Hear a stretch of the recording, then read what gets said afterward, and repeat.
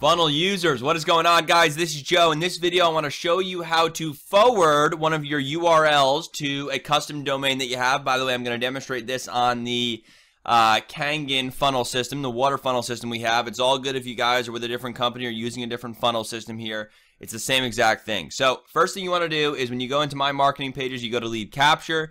You find the page that you want to hook up to that specific domain that you bought. So say, for example, I bought meetjoedickinson.com and I wanted to forward that domain, or when someone typed in or clicked on meetjoedickinson.com, it went to one of these links.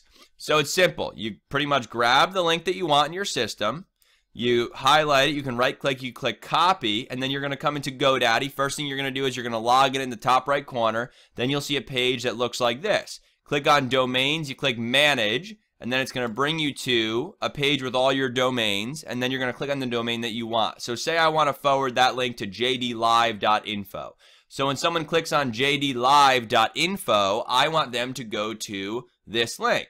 So I simply scroll where it says forwarding here, make sure it says settings, then click on forwarding and click on domain, click manage.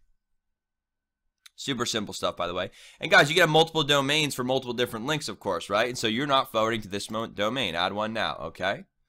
So we are going to click on here. We're going to click paste. And then you see how the HTTP is already here. Let's just get rid of that. And then we make sure it's on permanent, forward only. I recommend you do not mask. If you guys mask, you're going to lose the mobile optimization. So simply just forward and then make sure that's checked. Click add, click save.